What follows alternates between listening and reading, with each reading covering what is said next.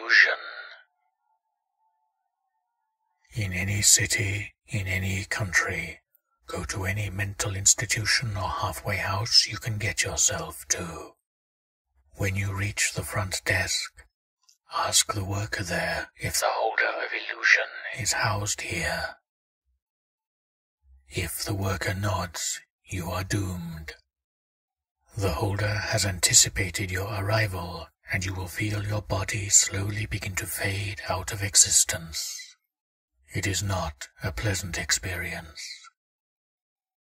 If the worker answers no, be thankful. She will hand you a sheet of paper with directions on getting to the proper asylum, and ask you to leave.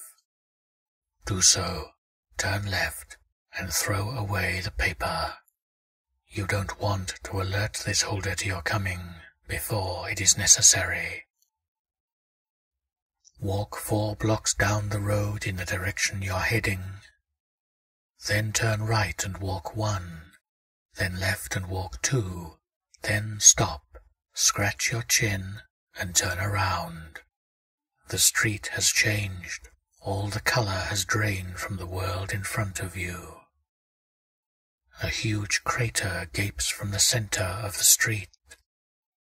Not a pane of glass remains intact, and all the people you might have passed on that block lie horribly dead. Take a step back. There should be a red paint pen on the ground beside you. Grab it and stuff it into your pocket.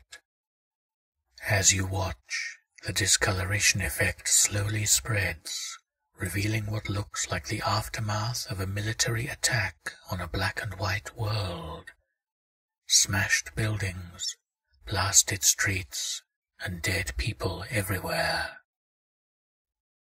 Quickly cover your eyes with your hands and shout, "I deny the truth.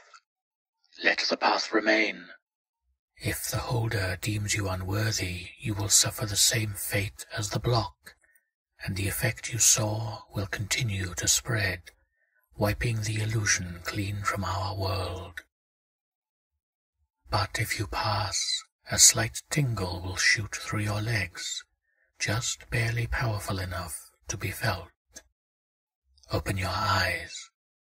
The effect is still spreading, but you stand fully as you were in the middle of its ruin. Walk straight down the block until you come to a warehouse.